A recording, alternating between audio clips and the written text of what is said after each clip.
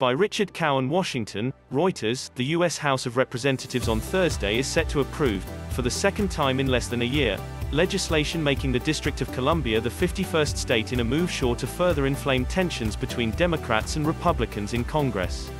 The population of Washington, D.C. is heavily Democratic. As a state, it likely would elect 2 Democratic senators, potentially changing the balance of power in the Senate, which now has 50 Democrats and 50 Republicans.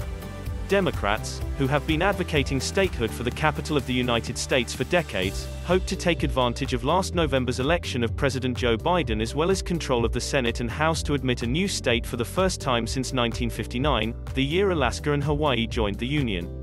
Republicans, accusing Democrats of a power grab, are expected to block the bill in the Senate, where 60 of 100 members need to agree to advance most legislation.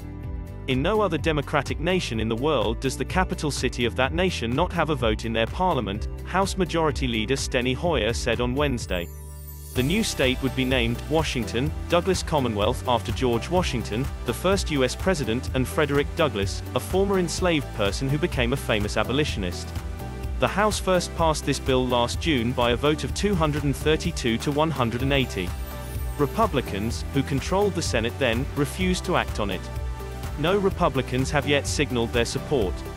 Statehood would give Washington 2 senators and at least 1 House member given its population of 712,000, which is more than the populations of the states of Wyoming and Vermont. About half of its residents are black.